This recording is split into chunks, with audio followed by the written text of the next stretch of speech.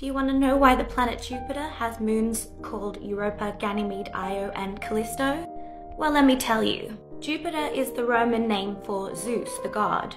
And we all know that Zeus took a lot of lovers. We've talked about Europa, Ganymede, and Callisto, so let's talk about Io. Io was a priestess to the goddess Hera, who is Zeus's wife. So Zeus noticed her. And Zeus seduced and impregnated Io, as he always does with lots of women. But we all know that Hera can become quite jealous when this sort of thing happens. So in order to hide Io from his wife Hera, Zeus decided to turn Io into a cow.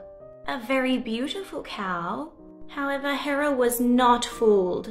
So she's like, "Oh, Zeus, husband, what a beautiful white cow.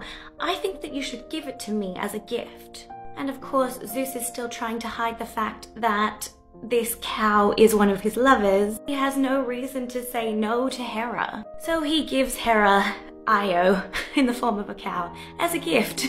Hera also asks the giant Argos, who has eyes all over his body, to keep a watchful eye on Io. She also sends a gadfly to continuously bite Io as they wander all over the world. Zeus, of course, realizes that this is really unfair, so he sends the god Hermes down to distract Argus by playing his pan flute and lulling him to sleep, and then he eventually kills Argus.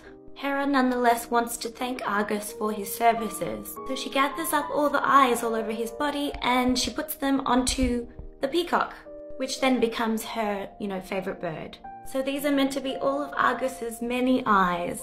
All the eyes. Eventually, Io escapes to Egypt, where she turns back into a human woman and she gives birth to a daughter and a son by Zeus. In some retellings of the myth, Io becomes the Egyptian goddess Isis.